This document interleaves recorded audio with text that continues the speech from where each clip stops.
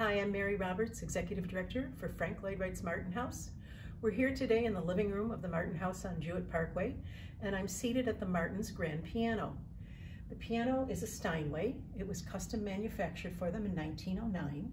Wright actually designed a piano for the Martins, a little bit more in keeping with the rest of the furnishings. It had floral stanchions on each of the two corners and candelabras, but they got tired of waiting for Wright's final design drawings, and so they went to Steinway and had a custom piano made.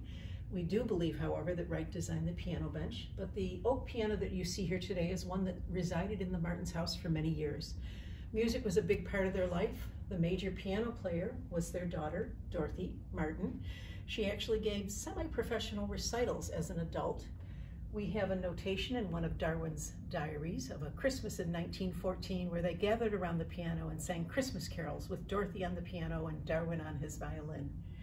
We love having the piano in the house. It has not always resided here. At one point in time, it was donated to the Elmwood Franklin School.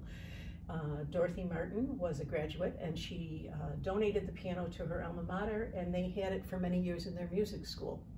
When we restored the inside of the Martin House and brought back the furnishings, we reached out to them and asked if they would consider bringing the piano back, and they very generously donated it back to us. It was restored by Elos Piano Restoration in the early 2000s, and now it stays in the house, and it is here as part of our total tout ensemble, as Wright called the design for the house.